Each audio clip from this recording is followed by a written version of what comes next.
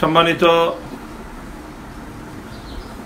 প্রিয় মুসলিম ভাই ও বোনেরা, আজকে গুরুত্বপূর্ণ দুই একটি বিষয় নিয়ে এই আমার লাইভ প্রোগ্রাম।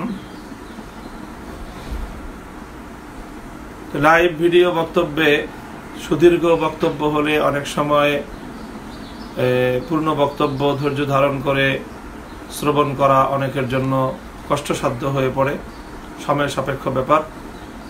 এই জন্য চিন্তা করছি যে বক্তব্য দীর্ঘায়িত হলে বিষয়বস্তুর আকারে আমরা ভিন্ন ভিন্ন লাইভের মাধ্যমে আমরা আমাদের বক্তব্যগুলো আপনাদের সম্মুখে তুলে ধরব।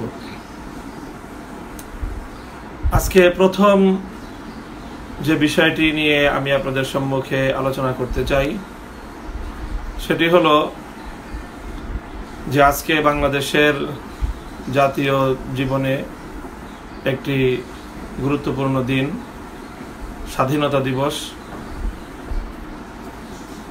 ৪৯তম স্বাধীনতার বার্ষিকী। ১৯৭১-এর ২৬শে মার্চ বাংলাদেশে স্বাধীনতার মুক্তিযুদ্ধ শুরু হয়েছিল এবং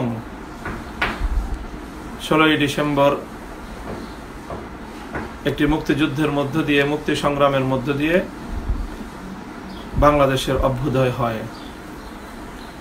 সেই থেকে প্রতি বছর স্বাধীনতার দিবস উদযাপন করা হয় এবং স্বাধীনতার দিবস উপলক্ষে দেশের গুরুত্বপূর্ণ ব্যক্তিবর্গ তারা জাতির উদ্দেশ্যে তাদের বক্তব্য এবং তাদের দিক নির্দেশনা তারা তুলে ধরে থাকেন। এবছরের স্বাধীনতা দিবসও এর ব্যতিক্রম যায়নি। বাংলাদেশের মাননীয় প্রধানমন্ত্রী গত রাতে জাতির উদ্দেশ্যে স্বাধীনতা দিবস উপলক্ষে বক্তব্য রেখেছেন।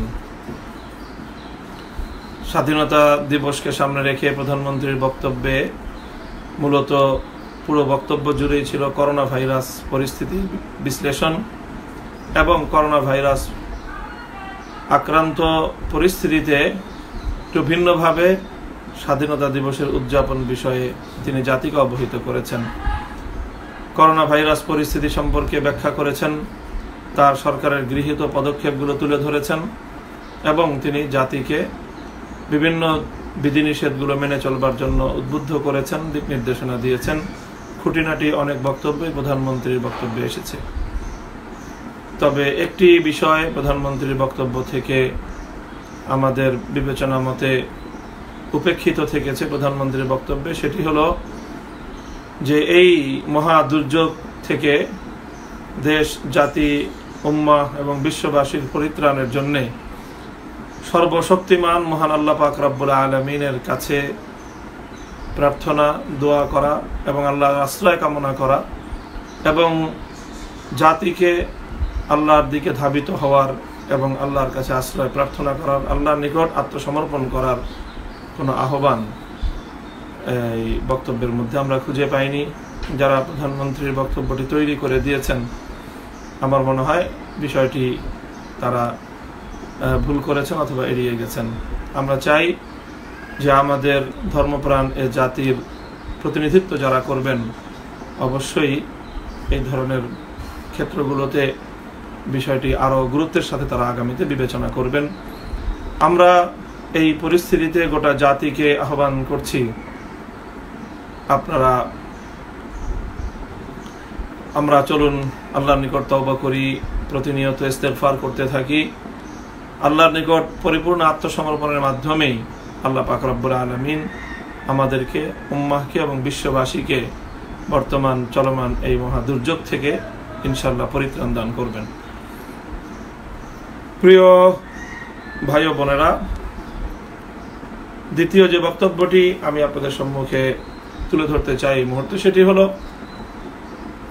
করোনা ভাইরাসের এই সংক্রমণ থেকে আত্মরক্ষার জন্যে যেই শরীয়ী দিক নির্দেশনা, সেটিও আলহামদুলিল্লাহ উলামা ইকরামের পক্ষ থেকে আমাদের কাছে এসেছে। আলেম ওলামাগণ সে বিষয়ে আমাদেরকে দিক নির্দেশনাও দিয়েছেন, স্বাস্থ্য মন্ত্রণালয়, স্বাস্থ্য বিভাগ, বিশ্ব স্বাস্থ্য সংস্থা সহ হেলথ সংক্রান্ত যাবতীয় প্রতিষ্ঠানগুলোর পক্ষ থেকে আমাদেরকে সেই বিষয়ে দিক নির্দেশনা রয়েছে। এবং এই করোনা ভাইরাসের সংক্রমণ থেকে রক্ষা পাওয়ার জন্য আমাদের সকলকেই যে বিষয়টির প্রতি গুরুত্ব আরোপ স্থির থাকে, মহামারী আক্রান্ত এলাকায় যদি কেউ স্থির থাকে তাহলে তার যে সওয়াব এবং তার যে বিনিময়, সেই সংক্রান্ত একটি আলোচনা ইমাম বুখারী রাহমাতুল্লাহি আলাইহি হাদিসটি উদ্ধৃত করেছেন। আনা আয়েশা রাদিয়াল্লাহু আনহা قالت سألت رسول الله صلى الله عليه وسلم عن الطاعون فأخبرني أنه عذاب يبعثه الله على من يشاء। হযরত আয়েশা বলেন যে আমি রাসূল সাল্লাল্লাহু আলাইহি ওয়াসাল্লামকে মহামারী সম্পর্কে জিজ্ঞাসা করলাম। রাসূল সাল্লাল্লাহু আলাইহি ওয়াসাল্লাম আমাকে বললেন, মহামারী হলো একটি আল্লাহ পাকের পক্ষ থেকে প্রেরিত আযাব, আল্লাহ এটি যার উপর চান প্রেরণ করেন। ওয়া ইন্নাল্লাহা জাআলাহু রাহমাতান লিল মুমিনিন, তবে আল্লাহ রাব্বুল আলামিন এই মহামারীটিকে মুসলমানদের জন্য, ঈমানদারদের জন্য, মুমিনিনদের জন্য আল্লাহ পাক রহমত হিসাবে সাব্যস্ত করেছেন। লাইসা মিন আহাদিন ইয়াকাউ তাউন ফায়ামকুসু ফি বালাদিহি সাবিরান মুহতাসিবান, যদি কোনো ব্যক্তি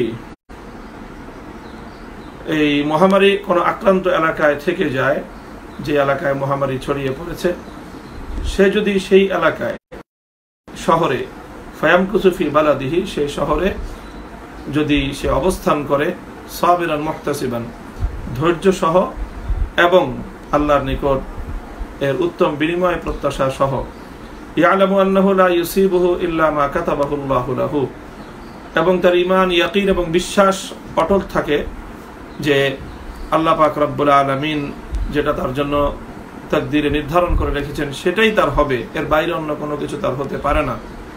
তো ইল্লা কানা লাহু মিসলু আজরি শাহীদিন, ওই অবস্থায় যদি সে মহামারীতে আক্রান্ত হয়ে এমন দৃঢ় ঈমান এবং এই ধৈর্য এবং এই সবর নিয়ে যদি শেষ পর্যন্ত সে মৃত্যুবরণ করে, তাহলে তাকে আল্লাহ রাব্বুল আলামিন শহীদি মৃত্যু নসিব করবেন, শহীদি দরজা তাকে দান করবেন। সুবহানাল্লাহ। এই হাদিসটির মধ্যে রাসূল সাল্লাল্লাহু আলাইহি ওয়াসাল্লাম মহামারী আক্রান্ত এলাকায় থেকে, মহামারী আক্রান্ত শহরে, জনপদে থেকে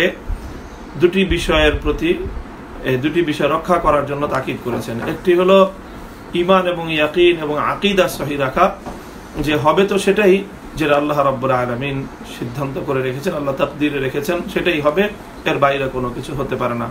আল্লাহ যদি মহামারীতে মৃত্যু লিখে থাকেন, মৃত্যু হবে। আল্লাহ যদি মহামারী থেকে সুস্থতা লিখে রাখেন, তাহলে সারা দুনিয়ার সমস্ত ভাইরাস, সমস্ত জীবাণু আমার মৃত্যু ঘটাতে পারবে না, আমার ক্ষতি করতে পারবে না। এই ইয়াকিন, বিশ্বাস দৃঢ় এবং অটুট রাখতে হবে, প্রথম শর্ত হলো এই। দ্বিতীয় হলো সাবিরান ওয়া মুহতাসিবান, যে আল্লাহ রাব্বুল আলামিনের কাছ থেকে এর বিনিময় আশা করতে হবে, যে আল্লাহ আমাকে সওয়াব দান করবেন আমার এই ধৈর্যের প্রেক্ষিতে। আর হলো সবর করতে হবে। সবরের অর্থটা কি, এখানে আমরা খুব ভালো করে বুঝি। ইতিমধ্যে লক্ষ্য করেছি সামাজিক যোগাযোগ মাধ্যমে বেশ কিছু ভাই, বিভিন্ন গণমাধ্যমেও দেখলাম এই হাদিসটিকে উদ্ধৃত করে যে কথা বলছে, সেটি হলো যে এই হাদিসটির একটু ভুল অনুবাদ বাংলায় ছড়িয়ে পড়েছে বিভিন্ন সামাজিক যোগাযোগ মাধ্যমে। সেটি হলো ফায়ামকুসু ফি বালাদিহি রয়েছে হাদিসের মধ্যে, বিশুদ্ধ সনদে বর্ণিত হাদিসের সকল তরিকেই একটি শব্দ রয়েছে ফায়ামকুসু ফি বালাদিহি, অর্থাৎ মহামারী আক্রান্ত জনপদে যদি কেউ অবস্থান করে, সেই জনপদে অবস্থান করে এই শর্ত রক্ষা করে সাবের থাকতে হবে, মুহতাসিব থাকতে হবে এবং মুস্তাইকিন থাকতে হবে। সবর করতে হবে, ধৈর্য ধারণকারী হতে হবে, আল্লাহর কাছ থেকে সওয়াবের প্রত্যাশী হতে হবে এবং আকীদা, ঈমান সহি রাখতে হবে। এই তিন শর্তে যে ব্যক্তি মহামারী আক্রান্ত জনপদে অবস্থান করবে, আল্লাহ রাব্বুল আলামিন সে মৃত্যুবরণ করলে তাকে শাহাদাতের দরজা নসিব করবেন। কিন্তু অনেকে এই হাদিসের অনুবাদ করছেন ফায়ামকুসু ফি বালাদিহির পরিবর্তে, জনপদে অবস্থান করার পরিবর্তে অনেকে এটার অনুবাদ করছেন যদি কেউ তার ঘরে অবস্থান করে। অর্থাৎ তারা বলতে চাইছেন যে ঘরে অবস্থান করলেই কেবলমাত্র এই বিনিময় পাওয়া যাবে, আর যদি ঘরে অবস্থান না করে তাহলে মনে হচ্ছে তাদের কথার ধরনে যে এই বিনিময় পাওয়া যাবে না। এটি ভুল। রাসূল সাল্লাল্লাহু আলাইহি ওয়াসাল্লামের হাদিসের বিশুদ্ধ সনদে কোনো কোনো তরিকে কোনো রেবায়াতে ঘরের মধ্যে অবস্থান করার বিষয়টি গুরুত্ব দেওয়া হয়নি, বরং মহামারী আক্রান্ত জনপদে অবস্থান করতে বলা হয়েছে। তো এ থেকে একটি গুরুত্বপূর্ণ নির্দেশনা এটি আসে যে হাদিসের ব্যাখ্যায় ইসলামের একটি মানবিকতার দিক শারহিনে কেরাম, ব্যাখ্যাকারগণ, ওলামায়ে কেরামগণ তুলে ধরেছেন। সেটি হলো মহামারী আক্রান্ত এলাকায় মানবিকতার যেন বিপর্যয় না ঘটে। স্বাভাবিকভাবেই মহামারী আক্রান্ত এলাকায় মহামারীতে আক্রান্ত হয়ে অনেক মানুষের মৃত্যু ঘটবে।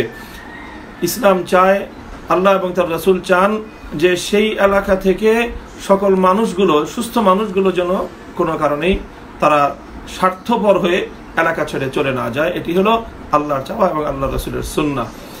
বরং তারা ওই এলাকায় থাকবে। ওই এলাকায় থেকে তারা কি করবে? একদিকে তো তারা অবশ্যই নিজেদের নিরাপত্তার দিকে লক্ষ্য রাখবে, কিন্তু নিজেদের নিরাপত্তার দিকে লক্ষ্য রাখতে গিয়ে অমানবিক হওয়ার কোনো সুযোগ নেই। অমানবিক হওয়ার অর্থ হলো যে সেক্ষেত্রে তারা নিরাপত্তার ব্যবস্থা করেও কোনো অসুস্থ রোগীর শুশ্রূষা করবে না এমন নয়, কোনো মৃত ব্যক্তির জানাজা পড়বে না এমন নয়, কোনো মৃত ব্যক্তিকে দাফনের আয়োজন করবে না এমন নয়, বরং সাবেরান, হাদিসের সাবেরান শব্দটি, ধৈর্যের শব্দটি আমাদেরকে এই দিকে ইঙ্গিত করছে যে মহামারী আক্রান্ত এলাকায় থাকা এবং ধৈর্য ধারণ করা ইয়াকিনের সাথে। এর অর্থই হলো এটি আমাদেরকে এদিকে ইঙ্গিত করে যে সেখানে অসুস্থ যারা হবে এবং যারা মহামারীতে আক্রান্ত হয়ে মৃত্যুবরণ করবে তাদের গোসল, তাদের জানাজা এবং তাদের ইসলাম সম্মত পদ্ধতিতে তাদের দাফনের আয়োজনগুলো সেই জনপদের সুস্থ মানুষদের একটি দায়িত্বের মধ্যে বর্তায়। কাজেই কোনো অজুহাতেই এই বিষয়গুলোকে এড়িয়ে যাওয়ার সুযোগ নেই। আমরা আমাদের নিরাপত্তা ব্যবস্থা নিয়ে এবং সংক্রমণ থেকে যে সকল প্রোটেক্টরগুলো আছে সেগুলোকে অবলম্বন করে হলেও যারা মহামারীতে অথবা বর্তমানেও এই করোনা ভাইরাসে আক্রান্ত হয়ে যাদের মৃত্যু ঘটছে তাদের ইসলাম এবং শরিয়া সম্মত পন্থায় জানাজা এবং দাফনের এই দায়িত্ব থেকে আমরা কোনোভাবেই মুক্ত হতে পারি না, বরং আমাদেরকে এই বিষয়গুলো লক্ষ্য রাখতে হবে। আর যারা এই হাদিসটির অনুবাদ করছেন, এই হাদিসটিকে প্রচার করছেন, তাদের প্রতি অনুরোধ থাকবে যে আমরা হাদিসটিকে যথাযথভাবে রাসূল সাল্লাল্লাহু আলাইহি ওয়াসাল্লামের হাদিস যেভাবে বিশুদ্ধ সনদের মাধ্যমে বর্ণিত রয়েছে, গ্রহণযোগ্য সনদের মাধ্যমে বর্ণিত রয়েছে, সেভাবে আমরা বর্ণনা করি। সেখানে হাদিসের মধ্যে রয়েছে ফায়াম কুসুফি বালাদিহি, অর্থাৎ মহামারী আক্রান্ত জনপদে অবস্থান করলেই আল্লাহ পাক রব্বুল আলামিনের পক্ষ থেকে 3 শর্তের ভিত্তিতে শহীদের মর্যাদা প্রদান করা হবে। 1 নম্বর শর্ত হলো সবর করতে হবে, 2 নম্বর শর্ত হলো আল্লাহর কাছ থেকে বিনিময়ের আশা রাখতে হবে, 3 হলো আকীদা এবং ঈমান সহি রাখতে হবে।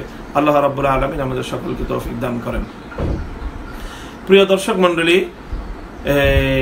আমরা আমাদের লাইভ বক্তব্যের এই পর্বটি এখানে সম্পন্ন করছি। এরপরে আমাদের আরো একটি গুরুত্বপূর্ণ পর্ব আমরা এখনই শুরু করব, এটি শেষ করেই। সেটি হলো আমাদের জুমার নামাজ সংক্রান্ত বিষয়ে কিছু গুরুত্বপূর্ণ বক্তব্য আমার থাকবে। এই লাইভ এখন শেষ করছি। আসসালামু আলাইকুম ওয়া রাহমাতুল্লাহ।